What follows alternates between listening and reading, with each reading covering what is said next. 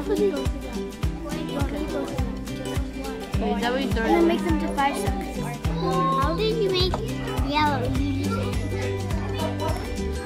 I'm making cool. Vargas Elementary is a science-focused school. We have the slogan, Student Success Through Science. So what we do is we try to imbue our whole daily schedule with science throughout the day. It's very much an inquiry-based setting where there's often a problem posed or a question asked, and then they have to explore and try things out in order to draw their conclusions.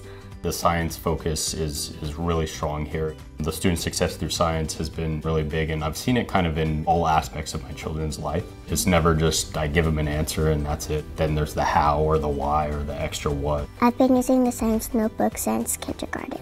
And we write down our stuff. So we write a box and then we write a Q that stands for question, and then we write the question down. We sometimes do T-charts and we put the stuff down that we're gonna experiment.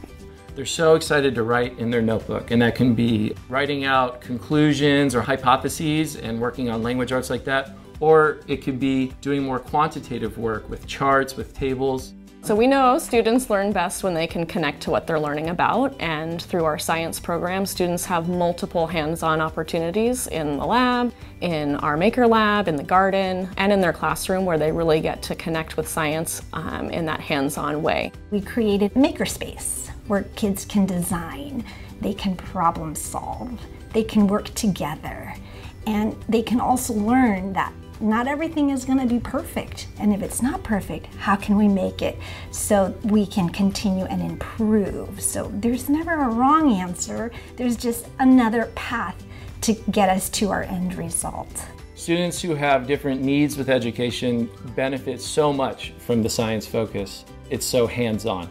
Lots of students need the visual or the kinesthetic learning, and being in the science lab or being in the maker space really emphasizes that type of learning. So they're using their hands, they're putting things together. A science project that I did was a slime project. The kind of glue makes the slime stickier or like softer.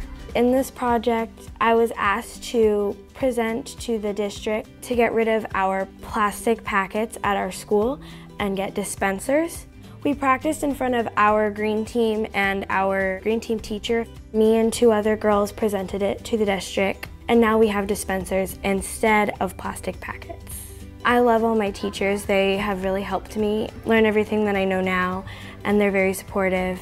All the teachers that we've had for both of my kids have shown a real ability not only to help the kids who need help, coming along, but to teach up as well. It's just been a perfect experience for our family, and we've been really happy here. If you want your child to very frequently spend time in an actual science lab, spend time in an actual makerspace, creating, working in a science notebook, doing experiments, really enacting what a true scientist does, the scientific method, all those things, you're getting that here at Vargas, so that's really special.